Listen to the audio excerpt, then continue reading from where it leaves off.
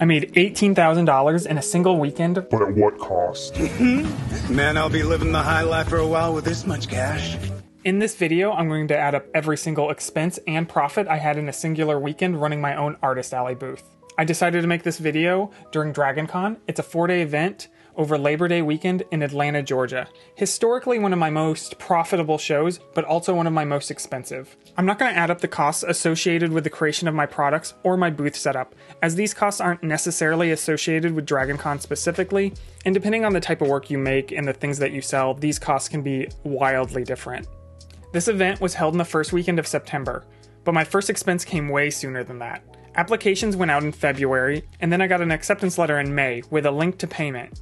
There was two options, a 6-foot table or a 10x10 space. The 6-foot table is more standard for most artist alleys and was $350. However, I opted in for the extra space, which was $600.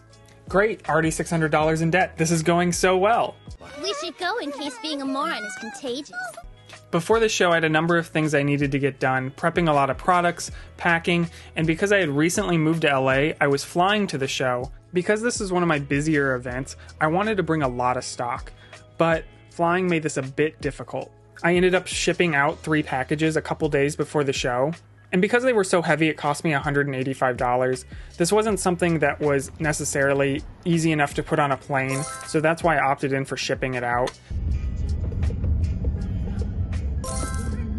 I took Southwest, which luckily allows 2 free check-in bags. However, I brought more than that. I brought 3 bags, and I got charged $125 for the 3rd bag.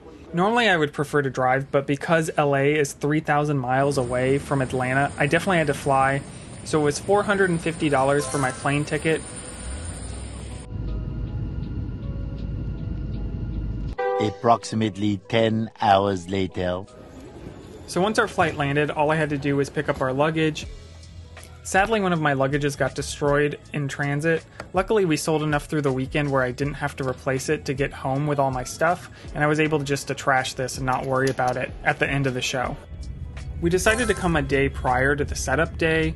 This cost us a little extra in the Airbnb as we had to pay for an extra day, but I think it was a lot less stressful than having to show up, an hour or 2 before the show opens and set everything up. I'm a vlogger now, so you gotta put up with this. Oh, God. You're doing great. You're doing a good job. Look at this content. Look at this. This is good content. The old me would have been helping you. The new me, standing there. You wanna go to Target with us? Subscribe. Stop it. Yeah. Table achieved. It's okay. How much was the table? I don't remember. 50? You Got it? And for lodging, I decided against a hotel for this show. It's really hard to book a room for Dragoncon specifically. They go super fast, there's like a lottery system, and it's just a big hassle. So I ended up splitting a large Airbnb with 13 other people, bringing our cost per person to $235 each. And because I brought along an assistant, I ended up covering their stay as well. So $235 times 2 is $470 in total for my Airbnb expense. Hi, Ken. Hi, Barbie. So most shows will have a dedicated day just for setup, where you can pick up your badge and then check into your Artist Alley space and kind of pre-set up your booth. So that's exactly what we did. I think we set the booth up over the span of about 5 hours. I did a new kind of canopy setup where it like turns with the booth.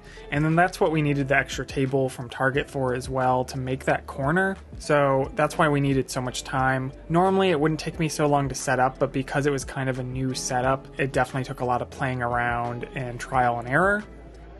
Ladies and gentlemen, we are closed. It is 8 o'clock. I want to go to bed. I also ended up picking up those packages that we had shipped out a few days prior. We sent them to the hotel that the convention was at. They ended up charging us a holding fee of $65 that they didn't really warn us about, nor did they charge us the year prior. So that was a little annoying, but it is what it is. I'm not mad. I hold no grudges. So my other expenses for the day was an overpriced convention soda, and then I got lunch for both me and my assistant. I think we grabbed sandwiches from the hotel market, and then parking. My assistant ended up driving up their car from Florida, so our Uber fees ended up turning into parking fees. And then we ordered pizza for the night because we're too lazy to cook.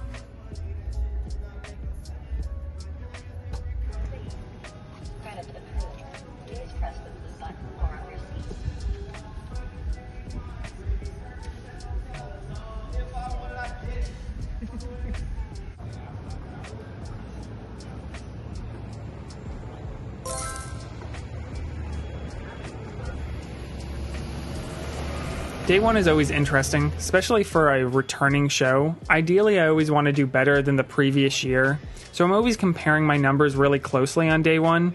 The first hour of opening, I had brought in $1,500, which I thought was crazy good.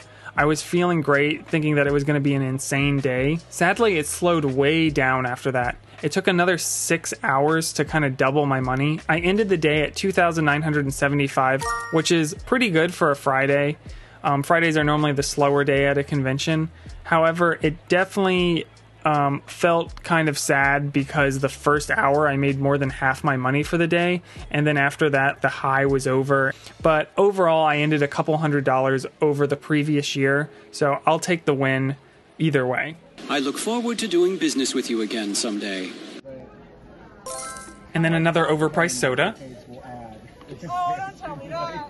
So my expenses for the day was breakfast in the morning and then parking. I was really bad that day and didn't have lunch at all and just had a soda and a water, which might explain why I was so tired. We ended up going straight back to the Airbnb and just making food from the groceries we had gotten the day prior.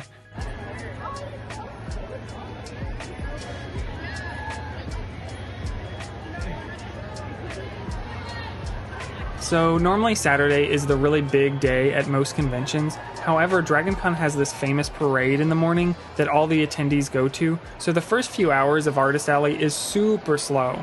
But once the parade lets out, things really get crazy. We ended the day at $6,020, which I was really happy with. I typically expect my Saturdays to at least double my Fridays, and we were right on the dot with that. Most convention patterns are pretty similar with whatever your Friday is. You can expect to double or even triple on your Saturday.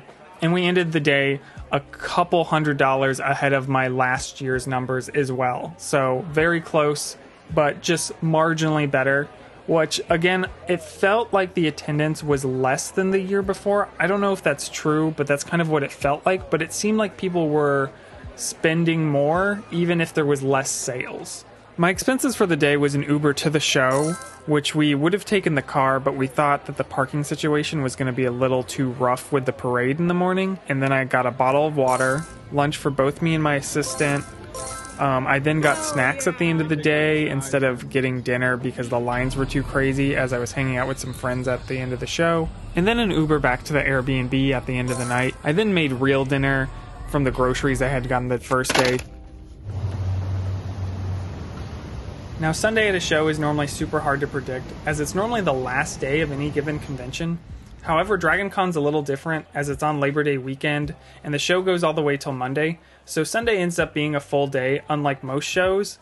And because we didn't lose the first couple hours to a parade, the show was super busy and super crazy all day. It ended up being my best single day ever, bringing in a total of $7,080. We averaged at $1,000 per hour, which is nuts. $7,000 in a single day will beat out some other conventions' totals that I've done just this year. So I was really happy with that. And again, it definitely felt like there was less people in the hall from the year prior. I don't know if that's because the economy this year doesn't seem to be doing as well, but the people who were there definitely were spending because we were making more per sale than we were the year prior. I think my average sale for the weekend at this point was like $50 per person, where like the year prior it was like $30. Beth, the upgrade. Yeah. Now whenever you see footage that's like smooth and beautiful, just know that that's because of me.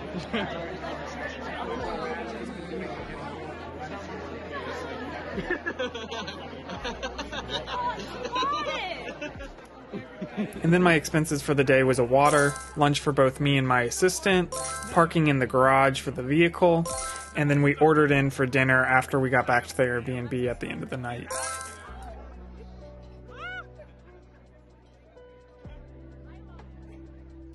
So Monday sucked. It was real slow. I made a couple really large sales right in the morning, but after that, it died out. And luckily I did make those sales, or I wouldn't have made much of anything the entire day. After the first few hours, it was just other artists doing their own shopping around the hall, and I was no different.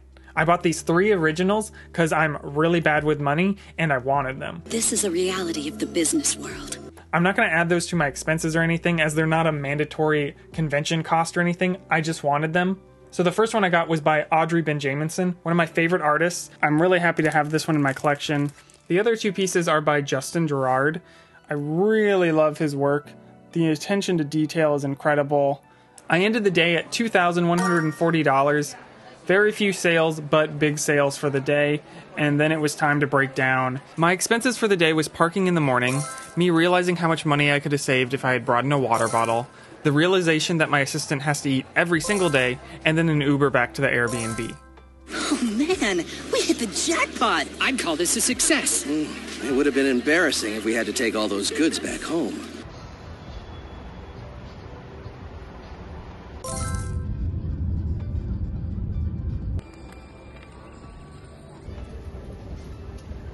Six and a half hours later.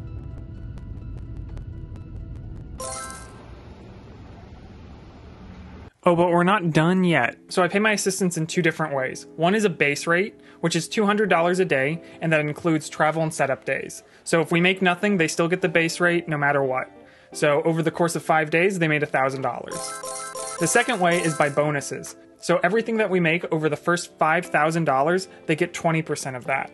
So because we made $18,000, they made $2,600 in bonuses alone, so totaling $3,600 for my assistant. So by far, this is my biggest expense. Obviously, if you wanted to do the show solo, that could save you a lot of money there. But for me, this is well worth it for a number of reasons. One, I'm not the best salesman. A lot of times people come up and I'll just be like, buy it or don't. Not the best tactic when you're running your own Artist Alley booth. So having somebody more skilled in that aspect, super helpful. And if I have to leave the booth for something super important, I have the ability to do so.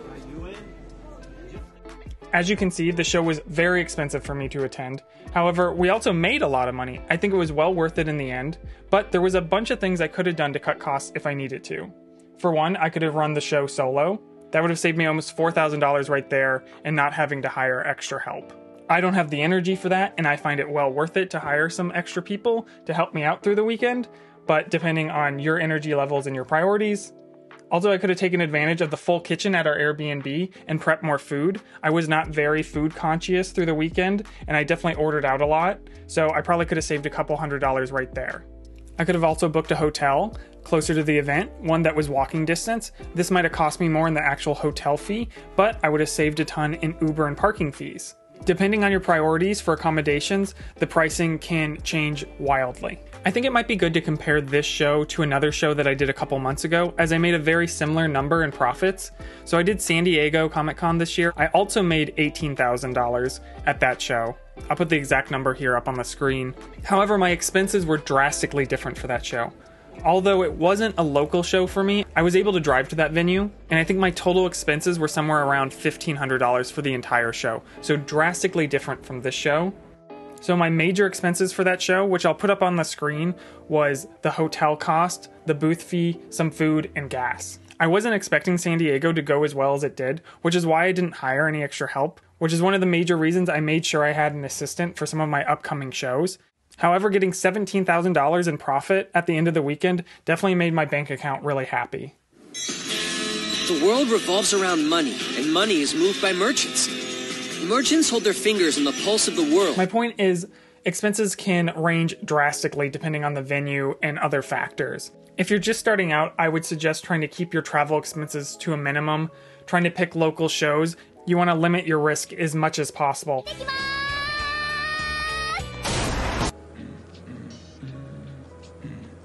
I wanted to thank you guys for watching this video. We just recently got monetized, which is going to make it a lot more possible for me to make more videos like this in the future. If there's anything else you would like to see as far as marketing for artists, let me know in the comments down below, and please like and subscribe. It helps me out a ton with the YouTube algorithm.